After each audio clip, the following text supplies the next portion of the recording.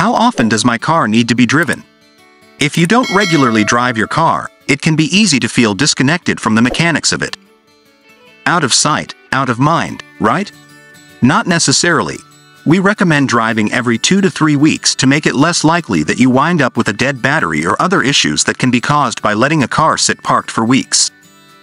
We've heard many people say they let their cars sit for months in a garage with no problems, but you're better off driving it a couple of times each month and for at least 10 miles, with some speeds over 50 miles per hour, if possible. You not only want your engine to get fully warmed up but for the entire car to get some exercise, as well.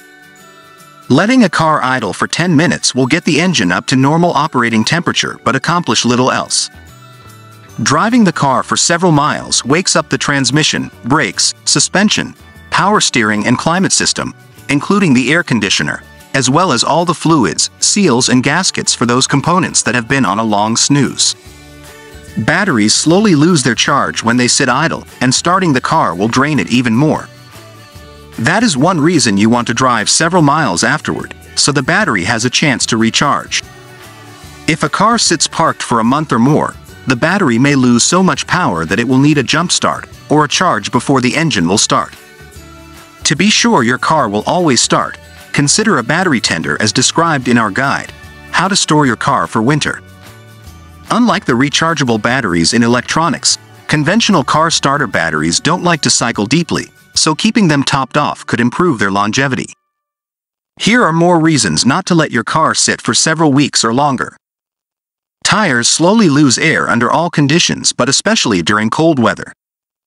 As they do, the weight of the car keeps pressing down on the tires, which causes flat spots to develop on the segments sitting on the ground. Driving the car and adding air when necessary will usually make the tires round again, but letting the vehicle sit for extended periods on underinflated tires can cause permanent flat spots that you will be able to feel and hear when you drive.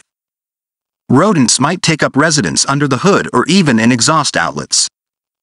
If they get hungry, some may munch on the wiring harnesses and other parts made of soy and other organic materials that are used on modern vehicles.